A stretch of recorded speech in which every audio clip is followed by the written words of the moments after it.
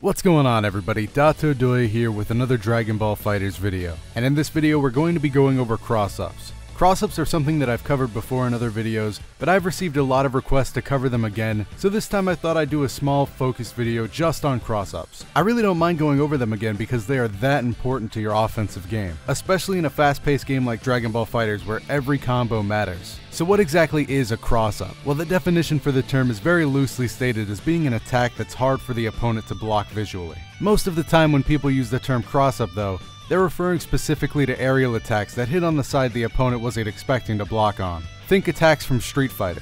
In Dragonball Fighterz, however, cross-ups work a little bit differently, but they're still applied in the same sense to open up your opponent. You know you have to block lows by crouching with down back, and you have to block overheads by blocking with standing back, and cross-ups are just another tool to open up your opponent with.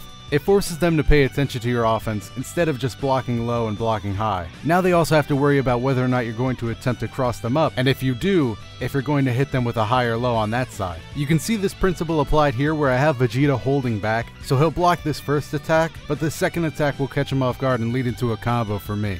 It's a really powerful tool, and if you get the hang of it, it can really open your offense up. But while they may be similar in application, crossing somebody up in Dragonball Fighterz is very different from Street Fighter. In Street Fighter, the hitboxes are big enough to the point where you can hit them from behind where your move would normally hit, whereas in Dragonball Fighterz, you have to wait for your character to automatically turn around. This means that timing your cross-up attack in Dragonball Fighterz can be a bit tricky at first. The key to getting your timing down is to instant air dash over your opponent or super jump and see the point at which your character is turning around to face them. Try to keep note of that timing and work it into your cross-up attacks. If you're too early and miss the timing, it'll look like this, and if you hit the sweet spot, it should look a little something like this. After you hit the cross-up, it's just a matter of converting that into a combo, which is easy enough. There are a few things you should keep in mind when learning cross-ups for your characters, starting with the fact that you can't cross somebody up with an assist on the screen. I think Piccolo's assist is a little special in this regard, but with most assists in the game, if they're out on the screen, as long as your opponent is blocking in a direction, you won't be able to hit him on the other side.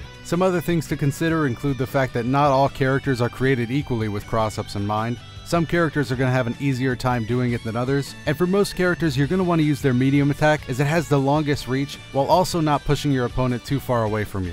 The last thing you're going to want to keep in mind when learning cross-ups is that you don't want to abuse these too often. The best way to implement them in my opinion is to have a block string and do that on your opponent a couple of times to condition them to block those certain hits in that order. Then once you realize they're respecting your block string, feel free to mix in some cross-ups to open them up. Don't rely on cross-ups alone to get damage. You can also mix in some grabs in there as well, and just in general add in other ways to apply pressure on offense. Cross-ups are a great tool, but using them alone is a great way to get yourself punished. Hopefully this video helps out those of you who have requested me to cover cross-ups again in a standalone video. Really, once you master the timing of the cross-up, the rest should come with just a little bit of practice. If you have any questions or tips on cross-ups, make sure you go into the comments section down below and try to help out other people that may be confused. I'll be down in the comments as always. While you're down there, if you like this video and enjoy the channel, make sure to hit the like button and subscribe. My name's Dotodoya, and I'll see you in the next video.